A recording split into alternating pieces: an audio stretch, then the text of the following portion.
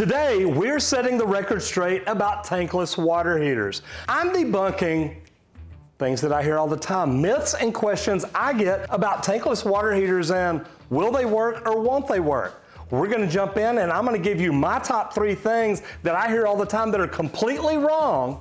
And if you stay till the end, I'm gonna show you the greatest product that makes tankless water heaters even better than your tank water heater. So first of all, this video is sponsored by Rinnai. Now to me, Rinnai is one of the tankless water heater leaders. That's why we teamed up with them, because of not just the product that they put out, but the information they put out to help plumbers. As you see, I've got a tankless water heater installed on the wall right here behind me. Now, it's just hung there so you can see it. It's not hooked up, and I don't recommend you hanging a tankless water heater in your studio. The most popular question I get is, do tankless water heaters work with cold groundwater? Now think about it, I'm down in Texas. We get about 70-degree groundwater all year long. But you move up to Canada, someplace crazy like that, well, maybe they've got 40-degree groundwater, you know, just above freezing. Well, let me tell you what. The people at Rinnai have set it up. They've got a system, and you can look in their book, it shows you the curve. Now, as a plumber, we may not understand that, but let me tell you, it's set up really easy where you can look at how many GPMs are you trying to get, what is your inlet temperature, and it can show you exactly what you can do. Now, this is a good thing to be able to communicate with your customer. Let me tell you why. I actually went to a rich doctor's house here in Dallas one day, and he was not getting enough hot water. Well, he had his water heater turned all the way up to 140.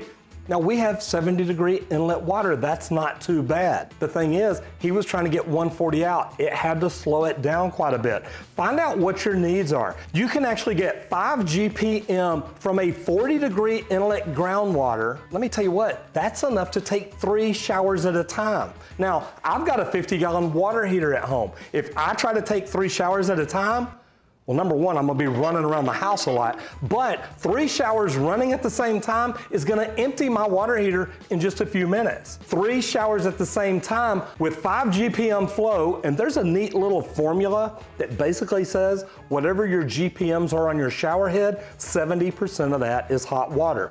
Learn how to figure that out. That's gonna help you in the long run. But putting all this together, 3 showers, 5 GPMs with 120-degree water set at the tankless, that ruins that myth right there. Cold groundwater, not able to use a tankless? I don't think so. And if it wouldn't work with cold groundwater, why would Canadians be buying 100,000 units a year? I mean, think about it. People, come on. It works up there. We can work it anywhere in the United States. Myth number 2, another question I get a lot. When I put in a tankless, is the venting gonna cost as much as the tankless? Well, the answer is no. Is it more expensive? I'm fixing to bust that one too.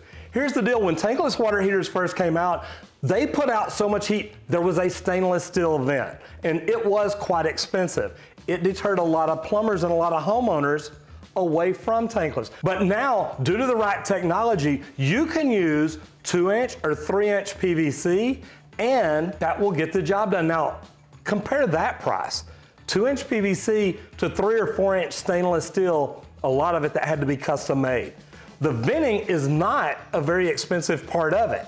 So don't let the fact that you have an old type B vent or maybe an old asbestos vent in your house be the reason you don't do it. If you've got a new water heater, guess what?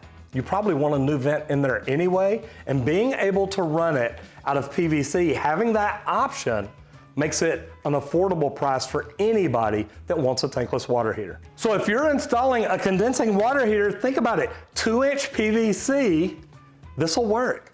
Now, the neat thing is, they also have a concentric vent, pipe inside a pipe. This is great if you're just going through one hole. So say you're coming up on an exterior wall, instead of going up through the roof, you want to turn and go through it, that's a great way to do it. The next question I get, yes, myth number 3, does low gas pressure mean I can't have a tankless water heater? The answer is no. Now don't get me wrong, you want to make sure that your plumber checks the local gas code and knows exactly how much flow there needs to be, how much pressure there needs to be. It may need to be a new size meter, which guess what? The gas purveyor will provide to you for free because they want to make more money, but the plumber also needs to make sure to do a gas load calculation chart to make sure he's following everything by code like it should be. So let's step back here and open this tankless water heater up because I want to show you the inside and show you what Rinnai's done to make it better for you as the homeowner. So first of all, let's take the cover off. But wait, there's no screws. Okay, this is actually pretty cool. I like the way they've got it hid right there where you can just pop out your 4 screws and undo the cover. Now, we've still got it plugged in, so I'm gonna go ahead and unplug it so I can reach in here and show you some things. But as you can see, you can actually remove this cover, see what's going on, look at all your switches, look at everything without having to fight this thing. That came off pretty easy. The folks over at Rinnai have come up with a system that actually draws the gas in. The good thing about that is you don't have to have as high pressure as maybe you do with other brands or anything like that, and you may not have to increase the size of the line to your house. A customer definitely wanted a tankless water heater, but their gas line was so small they could not get enough pressure and enough flow there. So we had to increase the size of the meter and the size of the line. But here's the thing, they wanted it. They said, Roger, we understand the value, the ROI of going a tankless water heater. I was happy to do the work for them, and they love it till today. So what I tell you is, due to the Venturi, the fan, everything in here, if your pressure is not as quite as high as it should be, if it's high enough, this tankless will work, where some other ones will not. So make sure you check the code book and you know what's required. That way, it is as high as it needs to be. So now one of my favorite things about this, and this is what makes this tankless water heater stand apart, a thermal crossover valve. If you go to, say, the master bedroom, whatever the furthest outlet is, put this on under the lavatory to where this controls your circulation. You come in here, you flip the right switches, and it'll tell you how to do it in the guide. Flip the right switches, you can actually put in a circulation system at the same time you install this. It's part of it. The thermal bypass valve is what makes this possible. You are not just giving them a tankless water heater, you're not just giving them pretty much unlimited hot water, but you're giving it to them where they need it, when they need it. Now to me, that makes this well worth the investment. Now, if you're a plumber or if you're a homeowner and you've tried different water heaters in the past, what kind of problems did you have?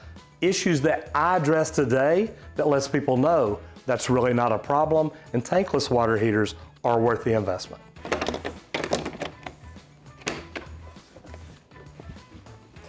So 3 myths about tankless water heater that aren't true. There's a lot of reasons out there to get a tankless water heater. To be honest, there's not any reasons not to. You just got to figure out, do you really want to save money in the long run or not?